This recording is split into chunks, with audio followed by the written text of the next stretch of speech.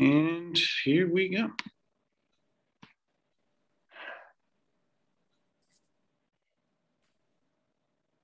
Good afternoon. Welcome. My name is Tonya Pitts, and I am the Sommelier and Wine Director at One Market Restaurant, as well as the founder of Tonya Pitts Consulting. And welcome to Rate Cellar.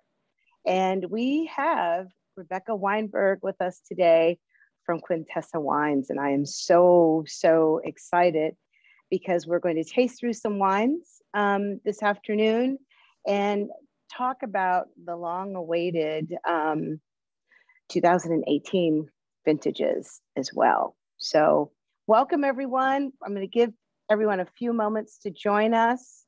It's a few minutes after 3 o'clock, but I'll give everyone a moment to get here in front of us and enjoy some wine with us this afternoon and have a lively conversation with Rebekah, so we can talk about some of my favorite wines. I'm super excited. And Rebekah, I'll tell you, I am currently pouring 2017 Illumination by the glass, which it's always in the house at the restaurant as well as Quintessa itself.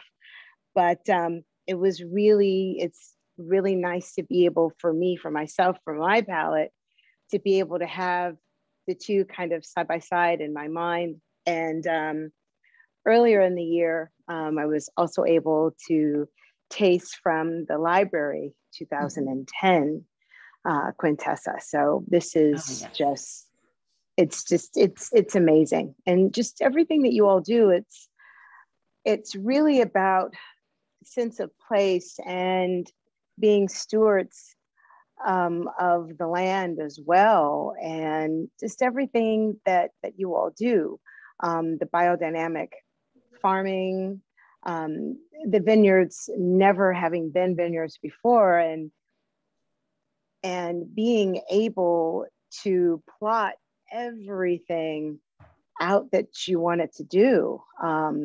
Valeria Cuneus and Augustin Sr. And I don't know if everyone realizes just how much love and care and dedication has gone into farming and being the stewards of the vineyards and of the land there. So.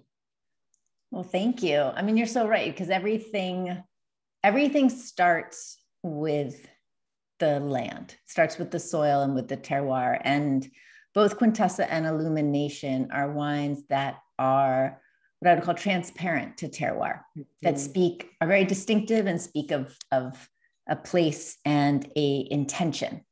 And Illumination, so I have the 2018 Illumination in my glass. I kind of have 2018 right now as actually my home by the glass pour, if that's a thing. I'm drinking so much of it. Because this is a wine for me that is very flexible. Like I drink it as a glass of wine in place of a cocktail while I'm cooking dinner. And then I think it also is a really perfect match on the table for food. Illumination, for those of you who are new to Illumination is the white wine from Quintessa. It's our partner to Quintessa. It is a blend of Sauvignon Blanc, Sauvignon Blanc Musqué, and Semillon. And I'm working with different fermentation vessels. So it's all barrel fermented, but there's 5 different types of barrels, for lack of a better word, that add complexity and body and texture to this wine. So it's not just about acidity, citrus character. It is a wine that has minerality. It has a sense of roundness and a really compelling texture that comes from the use of the concrete eggs, a little bit of new French oak, acacia wood barrels, stainless steel barrels, neutral barrels, all of that together, and working with the blend to make a wine that is just delicious and ageable. I mean, I know we're here and we're going to be talking a lot about ageability for Quintessa and ageability about red wines, but Sauvignon Blanc is also eminently ageable. Tonya, when you come to visit, I found some 2006 Illumination. Yes. We need to share about all that. It's incredible, fresh, bright, nutty, you know, but it's just beautiful. I don't think most people realize that you can age white wine, and it's not just Chardonnay, and white Burgundy and red Burgundy and Bordeaux and anything else from around the world, but Sauvignon Blanc and Semillon and Chenin Blanc, all of them, Riesling, and they just become much more textured, and the wines are alive. Right. Wine is a living, breathing organism, and it evolves just like people, places, and things. That's how I like to think of it. But to compare the two, 17, fresh, bright, lush, stone fruit, citrus, and there are these layers of minerality within the fruit, which is lush and ripe, but not too ripe, just enough. And it's as though you're just biting into a piece of succulent fruit. It really is. And it's the same with 18. It's just brighter and it's mouth-watering. You know, 17 is a meal in itself, and you can have it just as you said, cocktail, have before, you know, you have dinner, while you're cooking, while you're relaxing and reading a book, or sitting under, you know, a tree in the shade. However, it's really, really wonderful, and a great partner to the red wine as well. But it goes with everything. It doesn't matter whether you have a salad in front of you, heirloom tomatoes, which are fantastic. Right now, don't be afraid of the acid that's in tomatoes. Tomatoes now, where we are, it's a piece of fruit. It's rich, succulent, just juicy fruit. Red vines, zebras, purple, all of it. Yeah. With some burrata cheese, some grilled peaches, any of it. Some prosciutto, a piece of fish, Yeah, cured fish. Hey, even caviar.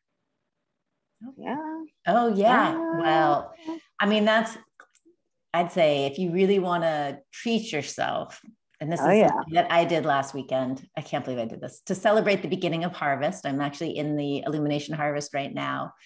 I had oysters and I added caviar onto the oysters with Illumination. Yes. Because I'm a winemaker. I'm not a sommelier. I'm not a chef.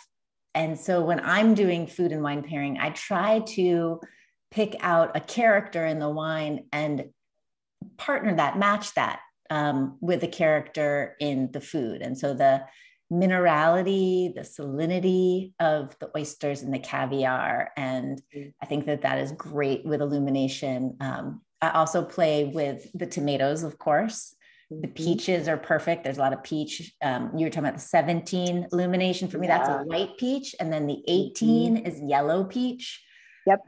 Little bit of, there's a herbal character as well. So I like to put in like some tarragon into the foods and make myself pretty happy with this Illumination.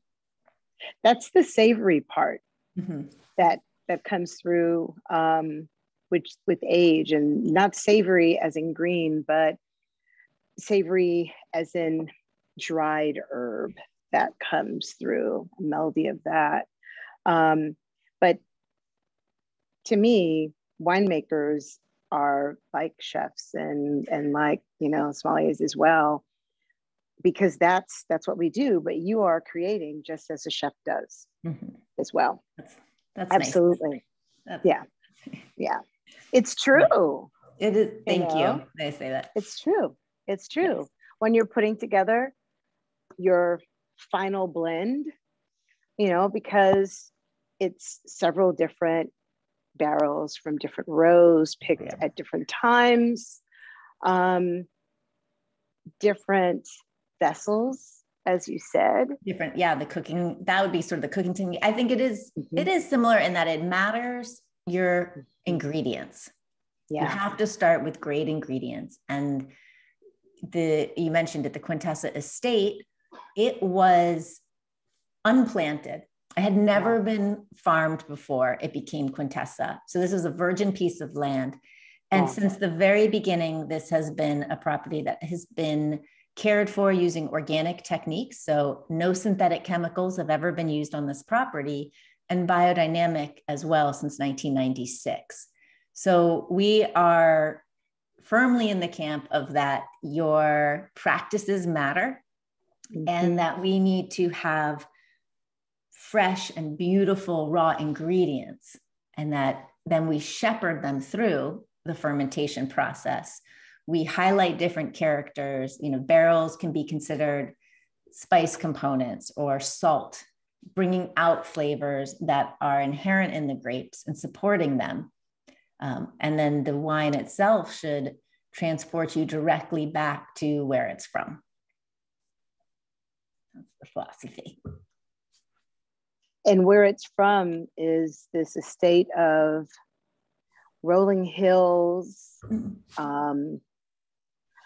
gentle hills. I actually have a picture. Do you mind? I'm going to share. Oh, awesome. I have a couple pictures for everyone. So for those of you who haven't had the opportunity to come to Quintessa, I saw that someone was joining us from West Orange, which is pretty cool. That is where my grandparents lived. Look at that. And this is where I am now. So this is Quintessa. Yeah. This is a picture of the Quintessa Estate looking north. So we're in Rutherford, the historic heart of Napa Valley, right in the center. And we're along the Silverado Trail. So we are on the eastern side of Napa Valley, nestled along the Vaca Mountain Range. So the mountain range that you see on the right side of this picture is the Vaca Mountain Range. On the far left, you can see another mountain range. That's the Mayacamas Mountain Range. Those are the two mountain ranges that form Napa Valley.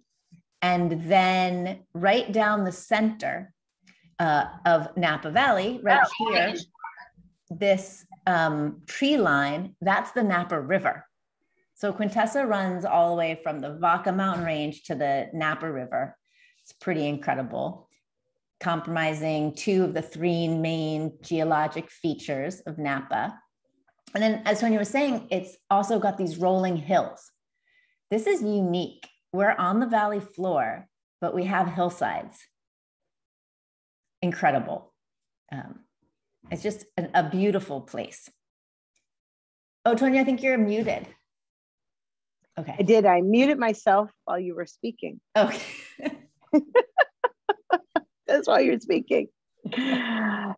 So someone was saying, so the Illumination is a Bordeaux blend. Absolutely. Yes. It is a Bordeaux white. It would not be considered Sancerre because it doesn't just have Sauvignon Blanc within. It is not produced in the style of Sancerre. It is produced in the style of white Bordeaux, which white Bordeaux's are highly, highly ageable. They are super fantastic, young and fresh and bright. And just as this Bordeaux, white Bordeaux style wine is as well. And I will say this, some people may not be familiar with the Musqué clone, and the Musqué clone kind of gives that that savory kind of quality to a white wine. Yes. Yes. So it's kind of a cool story. We used to think, we call it Sauvignon Musqué or Musqué here. Mm-hmm. We actually used to think, and there was a debate about whether or not it was Sauvignon Blanc at all. So up until the 1980s, people weren't sure if it was Sauvignon Blanc and would call it Sauvignon Musqué. Carol Meredith out of UC Davis was able to do some genetic testing on it and discovered that it is, in fact, Sauvignon Blanc. So now it's considered a clone or a selection instead of a different variety. But it has a very different character, or not very different, a different character than Sauvignon Blanc. Sauvignon Blanc, which is mostly clone 1 here in California, is bright acidity, citrus, grapefruit pith, that kind of really linear acidity. Sauvignon Musqué has more perfume to it. It has this little bit more tropical, a little bit more perfumed. Those kind of the herbal savory notes. It's really interesting. So about half of the Sauvignon Blanc in the Illumination is Sauvignon Musqué. It's one of my favorite selections. And also, someone also said umami, just slightly umami as well, correct? Yes. And, you know, Mark, I think that as the wine ages, you get more of that umami that comes through. And the umami usually comes through in the middle of the palate with the fruit, mineral, and herb that's there. And to me, whenever umami pops up in a wine, that lets me know that I will be able to pair this wine or many wines with different dishes. Oh, interesting. Yeah. That's for me, for my palate. That's what I usually come up with and think. And I was going to say one other thing, and oh yes. So having said that it is a blend, it does change every year. The proportions are not always the same, correct? That's correct. It changes a bit year to year based off of the character of that year. Right. You know, how the different blocks are, how much fruit's coming off them, what the results are. It's between 10 and I'd say 10 and 20% Semillon. And then the rest is Sauvignon Blanc, with about half of that being Sauvignon Musqué. The Semillon comes out, Semillon is this textural component, a little bit phenolic. When it's young, it doesn't have a whole lot of aromatics or necessarily flavor. But as the wine ages, the illumination starts to build up this weight and this viscosity. And that's the Semillon coming through. I think that is, I don't know if that's part of why white Bordeaux wines age so well, why Illumination age so well. You know, Semillon is a very, very important part of this blend and this component. I've had people laugh at me because when I think of Semillon, I think of white rocks and gray rocks, especially when they're young. When they're young, they have that kind of quality and texture and flavor profile. And it's almost as though it's fruit, stone fruit and citrus fruit that is really young. Yes. And that's what it is. And when you add that component, to me, it just really lifts what's in the glass. And that's why it's so fresh and bright, and also mouth-watering. That's the key, mouth-watering. Makes you want to take another sip and have another bite of whatever you were eating. It does. And, you know, a little trick that I've started to do is I also serve illumination at the end of a meal. Oh, yeah. I pair it with a dessert. Yep. Palate cleanser, or even, I mean, forget about a meal.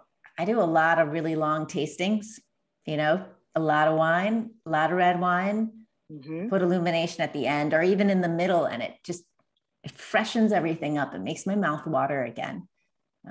I would actually rather have that than a glass of water, because we're always taught to cleanse the palate with water or bread. If you are having red wine, some red meat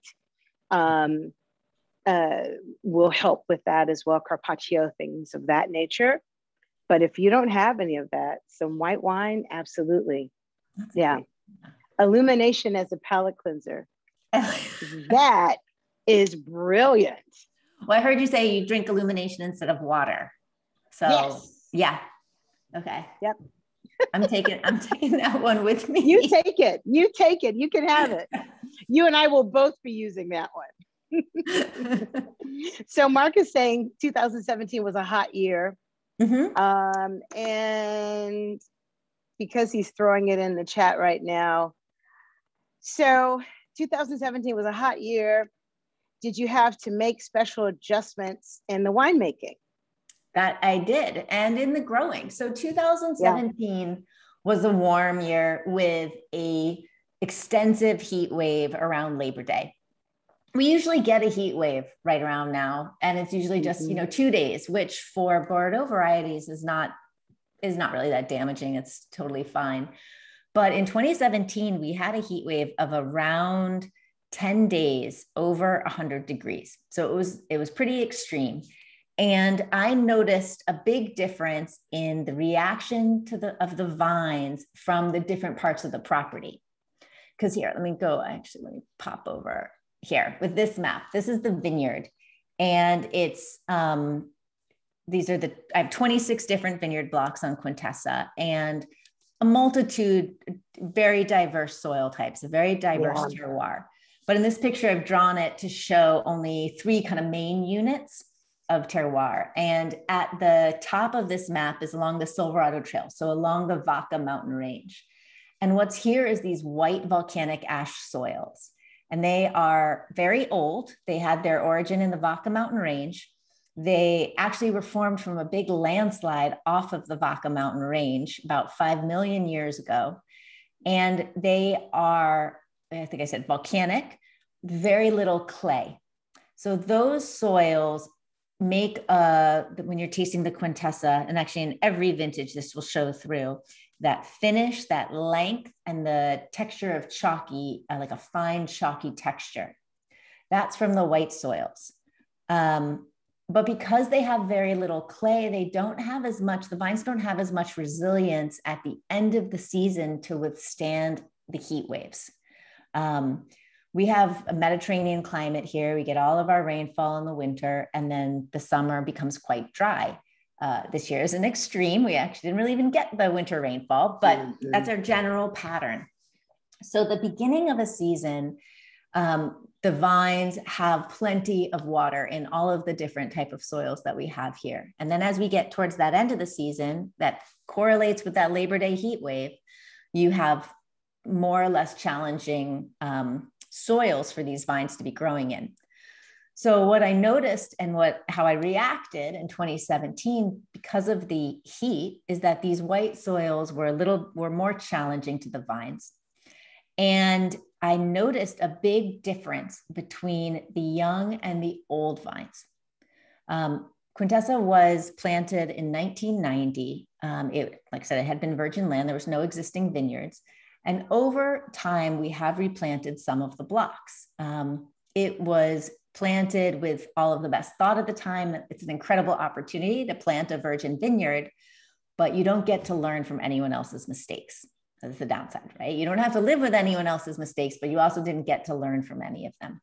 So we have done a little bit of replanting. And in 2017 on the white soils, I had young vines that were Cabernet Franc. And the old vines on the white soils, they have their resilience, they're really well-developed root systems, and they've had 30 years of experiencing this climate, the seasons, these soils. They knew what to expect and they got through that heat just fine, no problems. The younger vines had struggle. And because they were on the white soils, all the Cabernet Franc happened to be in 2017, all of the Cabernet Franc that was producing on the property were younger vines and on white soils. There is not Cabernet Franc in the 2017 blend. So we do everything we can, but we have to adjust both in our farming, in our winemaking, and in our blending practices to every season. But the amazing thing about working with a property like Quintessa is that diversity, is that fact that in every year, there are going to be parts of the property that are going to shine, and the majority will. That red part in the middle around Dragon's Lake, that's what we call our central hills. This is the mixed volcanics and some alluvium. So there's these cobbles and gravels and a well-draining soil that does have some clay because of that influence of some ancient river. It was actually before the Napa River. And it has these hillsides, what we call locally, we call them toe hills. They were formed from the landslide that caused the Eastern Hills. When the Vaca Mountain Range fell down to cause the Eastern Hills of Quintessa, the earth behind it had to go somewhere. And it ripped, like literally like water, rippled up. And that caused those two Quintessa hills. And so that's why they're a mix of volcanics and some alluvium, that they were once valley floor, and then they got pushed up to be these hillsides. These are kind of like, I think back, like the Goldilocks, right? If you think of Goldilocks, this is the perfect, like, it's not too much clay. It's not too little clay. It's not, these are what I'd call flexible terroir. This is the core of Quintessa. And so that kind of excels in every particular vintage and every condition. And then as you get down on this map, you head towards the Napa River. That is a clay loam. So this is a true alluvial soil. It's young. If the Eastern Hills are about 5 million years old, the Central Hills are about 3 million years old, or 3 to 5 million years old. The bench is like in the tens of thousands. It's not, geologically speaking, it's not that old.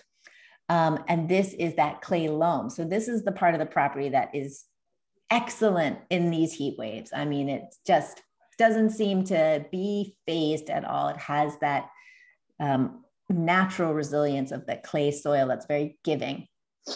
And so the different characters of the different years, and you're right, 2017 was warm. 2018, that we're going to be tasting together later, is a mild season. Like there was no heat waves. It was unusual for that fact. And the expression of Quintessa in a hot year is darker fruit. So the fruit's actually more black than red. There's more mineral, like so tar, tobacco, chocolate character.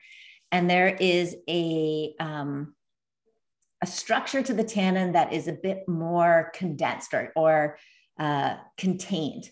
So think of a wine that pulls you into the glass. For me, 2017, like it's seductive. It draws me in to the glass. It doesn't come out at me. It draws me in, and it's silky and supple and just beautiful that way. So Rebekah, I told people to start tasting their 2009 if they have that in front of them. So as we talk about the growing seasons, if I remember correctly, 2009 was a shorter vintage. Yes. Yes. So go ahead. It was 2009 was a really interesting year because it wasn't a particularly rainy winter.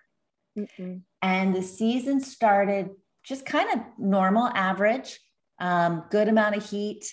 And then it got a little bit cooler at parts of the summer. So things sort of slowed down. Harvest was about average timing. And then it was interesting because we experienced, and this is very rare for us, we actually experienced early fall rain in 2009. And it was, I mean, that's no problem for Cabernet Sauvignon. It was beautiful. It actually caused the tannins to soften. And 2009 for me is just this like perfumed, I think it's also lovely to be tasting because this for me and this vintage is exactly the age that I want to taste it, that I want to drink it. That's personal preference. Here, I'm going to stop my share so we can see better. What though? 2009 and 2010 did not mirror one another, but 2009 is classic California Cabernet to me. What we have seen growing up in the ages, in the history of California for Cabernet is what 09 and 10 are. And it's red fruit, black fruit, it's crushed tobacco, it's the pencil shavings that come through, it's clay, it's iron, it's mineral. And the tannins are supple tannins, and they play with your palate intertwined with the fruit. And it's almost red vines, red vine licorice is what comes through as well. And it's a lovely sipping wine, but with a meal, the wine just thrives and comes alive and shines. Yeah. And I think this is typical of 09, and you're right, because of the early rain in the fall. And it lends itself to being more, as we call, old world in style, much more for a Bordeaux blend. And I think what we should also say to people is it's not a Cabernet Sauvignon. It is going to be a blend depending on what nature gives you. Yes. And yeah. That's right. So we have a huge amount of differences in the terroir. So 26 different blocks, different of those soils, aspects, elevation. And we grow 5 red varieties on the property as well. The majority of the blend is Cabernet Sauvignon. And then we have Cabernet Franc, Merlot, Petit Verdot, and Carmenere. Yeah. I don't think we mentioned a little bit about the family. Agustin and Valeria Huneeus are originally from Chile. And Agustin got his start and has been in the wine business for over 6 decades at this point. I just had lunch with him last week, and it's now more than 6 decades. He began in the 1960s working with Conciliatoro and basically rescuing Conciliatoro from being a failing bulk wine producer to being the most exported Chilean wine in the world. And then the family moved to the United States in the 1970s. And Agustin has been a part of some of the, game-changing California wineries, Franciscan, Estancia, Mount Veeder, Paul Masson, for anyone who remembers those guys. Just some really incredible story. And he is an icon in this industry. And his wife, Valeria, is absolutely amazing as well. She's a viticulturalist. So she has studied wine growing, and she managed the family vineyards. That's how they discovered and founded Quintessa. Valeria and Agustin were looking for a project that could be the culmination of a lifetime working in wine, and a place where they could utilize everything that they have learned and their belief about what makes a great wine estate. And Valeria discovered Quintessa in 1989 as this virgin piece of land, walked onto it, and immediately knew that this was the place, and convinced her husband, and they were able to acquire the property and begin Quintessa, which was from the very beginning founded to be a estate wine. So kind of classic model, and we make classic wines where you grow all your own grapes. We have our own team. We have our winery. I'm actually sitting on top of the winery right now. We bottle the wine here, and the wine is a red blend. So in the younger vintages, so starting with like 2017, maybe 2016, I can't remember, we did start sharing the percentages of the blend because people seem to want to know. But, if you ask me, I don't think it matters so much, because Quintessa is the wine as a representation of the estate. And in every year, it's going to change. And that's pretty cool. And the Carmenere is a little special thing that is a nod to the Chilean heritage. But it's not just about being cute. Carmenere actually really works well out here. It needs a long season. We've planted it we have 2 blocks of Carmenere, and they're on west facing hillside. So really rocky, warmer sites. got a long season. You get that kind of plush tannin. It's a little bit like Merlot in terms of its tannin profile, and a very savory herbal. I mean, just it's beautifully exotic notes in the wine. And so it's a big fun part. I love Carmenere, and I like it slightly chilled. I like it fresh and young, and I like it with age on it. Just super expressive. And I've always been a huge proponent of aged wines to follow the life of a wine. And if we dive into 2017, as you said, you know where you are, you know what you're tasting, you know what estate you're on. There's always this ribbon or this thread that follows through every vintage of the wine that lets you know exactly what you have in your glass. And I say that because if you've ever had a bottle of Quintessa and you have a second bottle of Quintessa and then a third from different vintages, you know what's in your glass even before someone tells you what's in your glass. Yeah. Yeah. Well, I hope so. That's what I hope. It does. Believe me, it does. It does. It really does. It's such a beautiful place and such a strong terroir that it really can't help but doing that. And I think that the organic and the biodynamic practices, the very clear vision of Augustin and Valeria Huneeus, and the consistency. And now at 30 years of age for the estate, we're finally coming into this. It's a really exciting time for us. I'm really excited about the 2018 vintage and to be sharing it and talking about it, because it represents, or it holds within it, when you're working with an estate, every year is built upon the last. And so after 30 years of working with this property, about understanding the character of the estate, the vines themselves understanding their place, plants cannot move. When things go bad, people can get up and leave. Vines can't. They have this capacity to adapt. They have this capacity to express their place.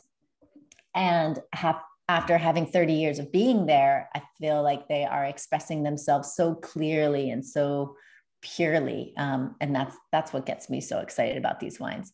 And drinking the older wines, the wines that I think are now ready to be drunk, like have had that time. I don't know, maybe it's like kids, like when you have them, when they're young, they're yours. But when they are older, they're themselves. They have become who they want to be. Their own life experiences like etched on their face, and they've left you. And so it's really wonderful to be tasting them and to taste the 2009 and compare it to the 2017 and see what the different vintages, yes, but also different time has created in the differences in those wines. So 2017 is the flavor profile is, you can tell that it was a moderate year, but there were also some heat spikes as well, because we've got a blend of red fruit, black and blue fruits that are coming through. There's still that line of earth and herbal and minerality and savory and pencil shavings that was in 9 is also in 2017, but we've got these black and red and blue fruits with the skin and the juice of those fruits as well.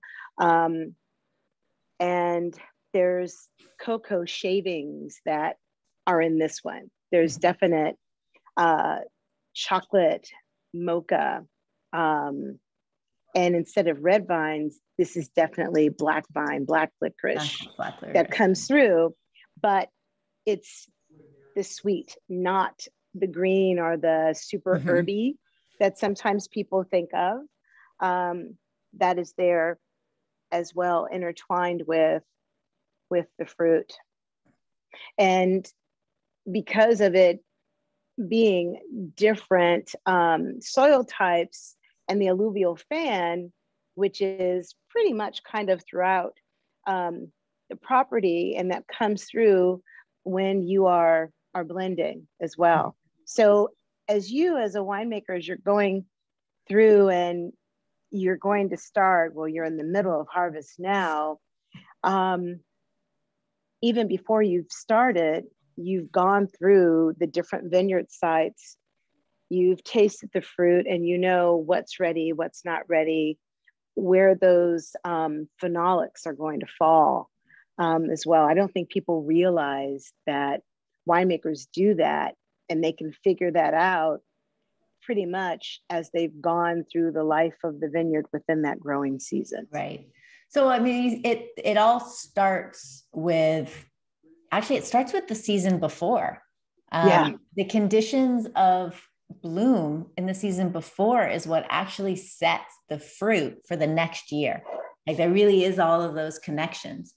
And then as I am walking through the vineyard now, that's what I'm doing right now, is I'm walking through the vineyard and I'm tasting grapes, and I'm seeing whether or not they're 17. ready. Is that 17? Uh-huh. And I'm tasting them, and I'm looking at the canopies, and I'm getting a sense of what the vintage is going to be, because what I can taste and what I can feel are those phenolics. You know, I can see how many berries do we have how many seeds do we have per berry? Mm-hmm. Well, I mean, you know, the tannin comes from the seeds. So that gives me a little sense of how tannic, or what's the potential size of the tannin and of this year. Does the wine seem to attack the soft tissue of my mouth? And I'm making all of those decisions and really kind of getting my understanding of the vintage as grapes and tasting through. And I talk and I think a lot more about texture than I do about aromas, particularly as I'm tasting a lot of really young wines. Yes. A great texture, great tannin profile is going to develop, but stay great. Mm-hmm. So the way the wine tastes young, the aromas, a lot of the flavors are going to be a little bit overwhelmed by that fruit character that you were pointing out, like not overwhelmed, but that is the first thing that you're going to notice. It's the first thing that comes out. It's the primary fruit. But as that ages, and that kind of those compounds, they dissipate and they react and become something new. What was underneath that shows through: the savory, the herbal, the umami, and the tannins kind of do the same thing, where you have that initial young wine gives you a lot of body. There's a lot of texture, a lot of body, a lot of upfront character, but the inherent quality of that texture is going to stay as the wine ages and develops, and it will like smooth out, but that quality of that texture stays through. So that's something that I'm thinking about all the time right now, because what I'm doing every morning is walking through the vineyard and tasting all these grapes and, you know, rubbing them around in my mouth and being like, I wonder, I don't know, what's 2021 going to be like? It's the foundation, the building block of what is going to be the wine. That's exactly what it is. Yeah. And I think that's how you judge a young wine, and you judge its ageability.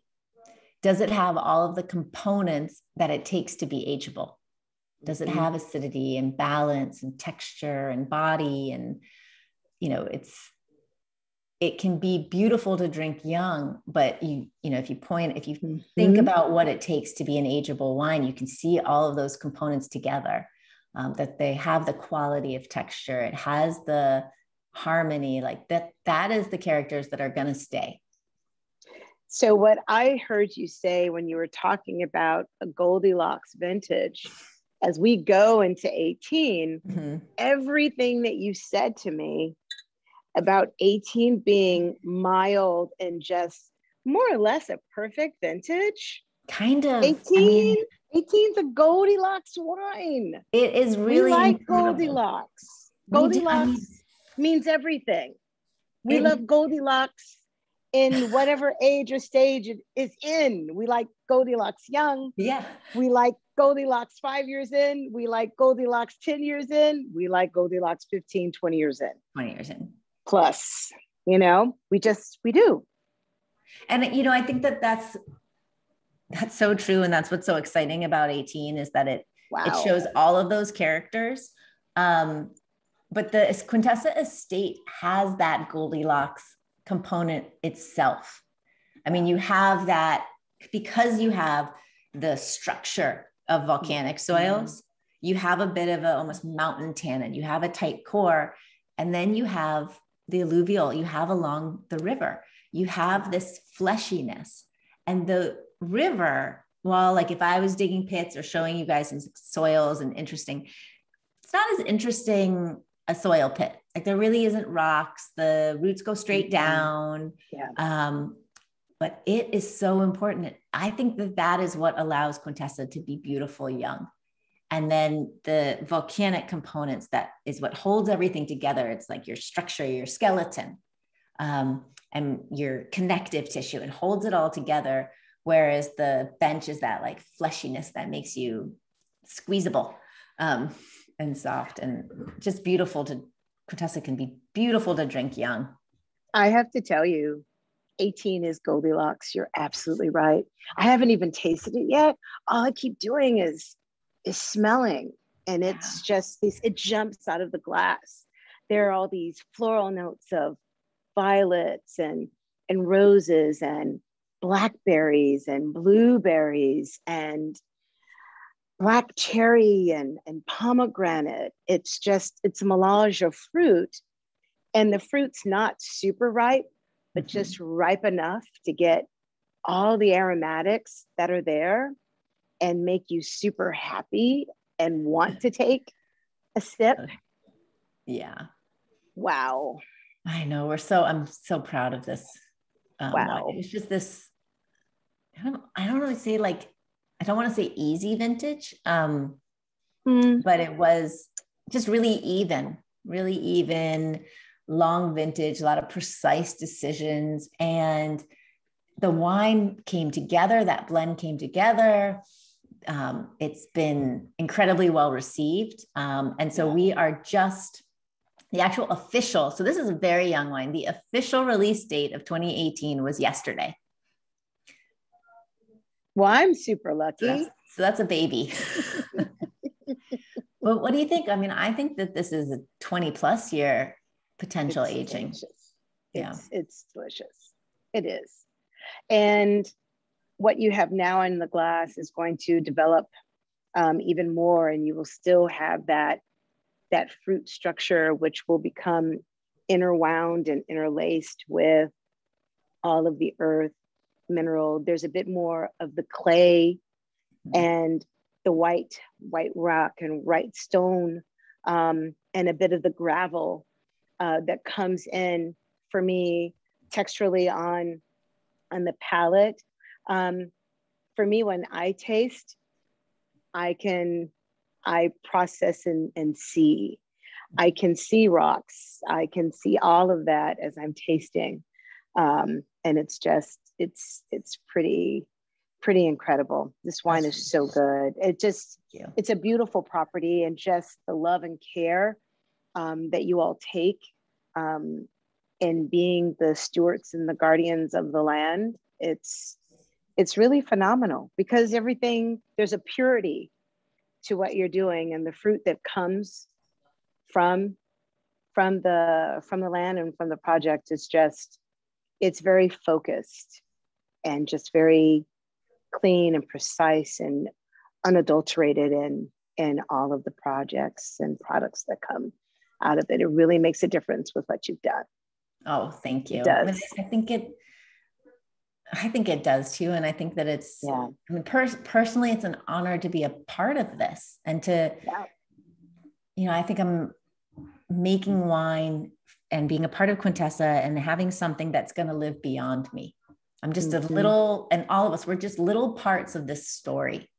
God, when we think of how the hillsides were formed, I mean, we're part of a story that started 5 million years ago.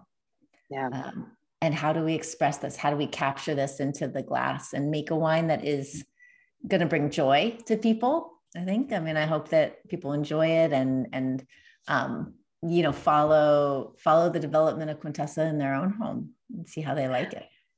So we have a question about, do you strictly follow the phases of the moon in your biodynamic farming?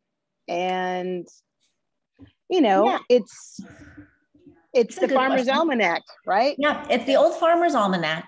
Right. You know, the phase, so if you work with plants and also if you work in winery with, you do know that the phases of the moon do affect the flow. It affects how things are settling. Are you pulling up? Are you pulling down? These kind of gravitational flows. But it's also, I think in terms of biodynamics, it's actually something that is that's not the number one practice of biodynamics. The number one thing is to promote soil health. And soil, like the diversity of your soil, the health of your soil.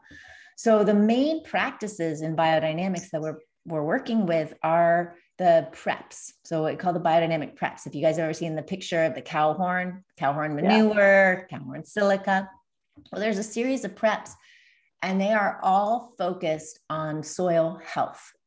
Actually all except one. So and that is the fundamental practice of biodynamics, is in promoting health and trying to close the system, as we talked about it. So our winery waste is used in our compost pile to try and create not have outside inputs. And the farming according and practicing according to the lunar calendar, well, I mean, we do choose auspicious days for doing things, but that's a bit like the cherry on the top of the sundae. The meat of the practice is in your compost pile, really, is working with your compost and your soil health, and which is a lot of fun. We've got cows on the property, sheep on the property. I was actually just visiting the cows on my vineyard walk this morning. There's a bull on the property right now who's a lot of fun. And they're there for their contribution to the compost pile, to their contributions to the biodynamic preps, and just for their energy, to like have that kind of fun moo energy and bringing in their thoughtfulness and their connection with the seasons and the ground. So I guess that's a long answer. So sometimes, yes, along with the phases of the moon, and sometimes no. But the most important thing to do is good farming. Yeah. They're a part of the ecosystem. Yes. I think of it as having all of those elements there to bring in and keep in the good elements and leave out those elements that you don't want there. Yes. Yes. And to like keep the good energy. Yeah. Not let your energy dissipate. Don't just throw things here and there, but to be very thoughtful in everything that you do. And so that's why biodynamics is more of a philosophy even than anything else. Yeah, it is. This is delicious. Thank you. Yeah, 2018 is Goldilocks. You heard it here today on Raid Your Cellar, Benchmark Wines. I know that there was another question that came up. There was a question about adding Carmenere. Does it still make it a true Bordeaux blend? Oh. And I think people sometimes forget when we talk about the originality of blends and blends coming from Bordeaux, there was Carmenere that was grown. There was Syrah that was grown, Durif, in those parts of the world, and they still are. And as our climate changes and weather changes, we are going to see those probably a little bit more prominent than not, because of how they grow and how sustainable that they are. Yeah, Carmenere is actually considered one of the Bordeaux varieties. It's the sixth, the lost variety, the sixth Bordeaux variety. And it was planted extensively in Bordeaux pre-phylloxera. And then when they replanted from phylloxera, they did not replant a lot of Carmenere because Carmenere can struggle in a colder region. And Bordeaux at that time was a colder region. Right. So it was it was brought over to Chile. And I think for a long time, the Chileans thought it was Merlot. That's the story. Well, you know, Michel Roland told me that he, in the 80s, was walking a vineyard in Chile with an owner who will remain nameless, who was pointing out their Merlot. And he was wondering at what point he could tell her that that was not Merlot. But yeah, so Carmenere was recovered from Chile with all of these old vine Carmenere vineyards in Chile that were brought over, I think originally mistakenly thinking it was maybe Merlot, maybe they thought it was Carmenere, who knows, but that's been great for us. And I think Carmenere is going to do really well in a warming climate. And I think you'll be seeing a lot more of it. Yeah. Carmenere is good stuff. Yeah. When it's good, it's great. Yeah. Yeah, it is. And so I will add to everyone, which Rebekah's being super modest. It's a 99 point wine, 2018 is. That's pretty incredible out the gate. And it's not just because of the score that it's Goldilocks. It's because of what's inside the bottle and what's inside of the glass. So kudos to you.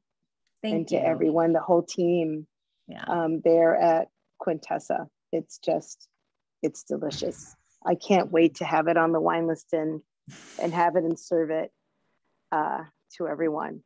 Well, pretty incredible stuff. Does anyone have any questions? Because I know I kind of, as questions popped up, I answered questions because they were relevant to what we were talking about at that moment.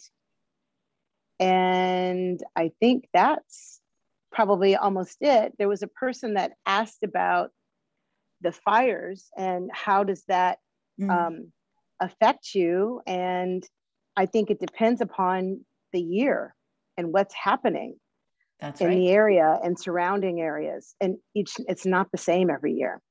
It's not. No. You know, and fire has been part of our ecosystem forever here.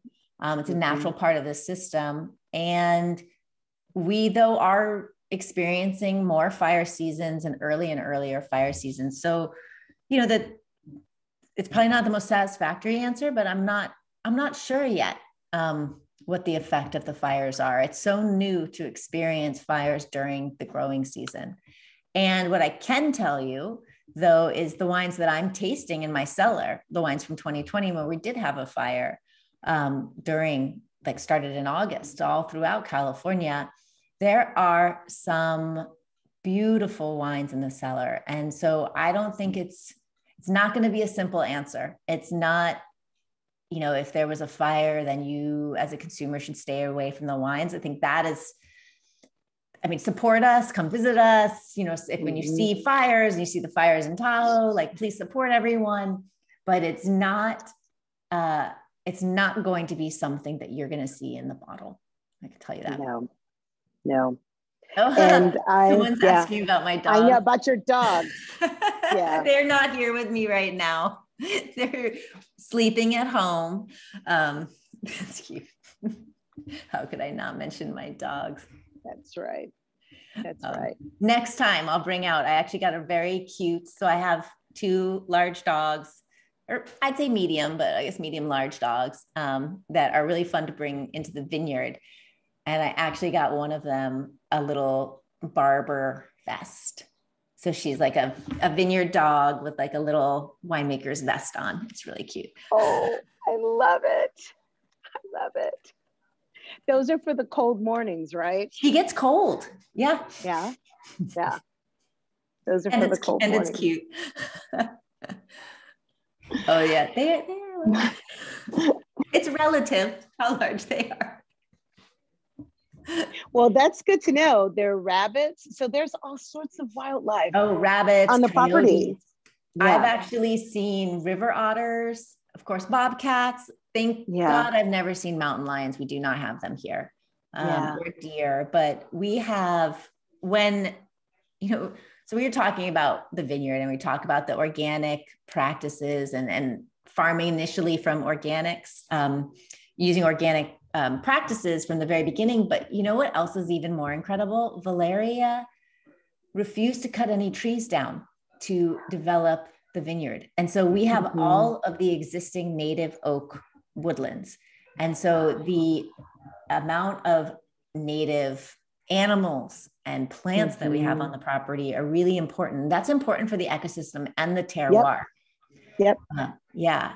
So it's pretty cool to see. Yeah. All right. I can see the questions now. What's my favorite vintage of Quintessa? Oh, that's a hard question.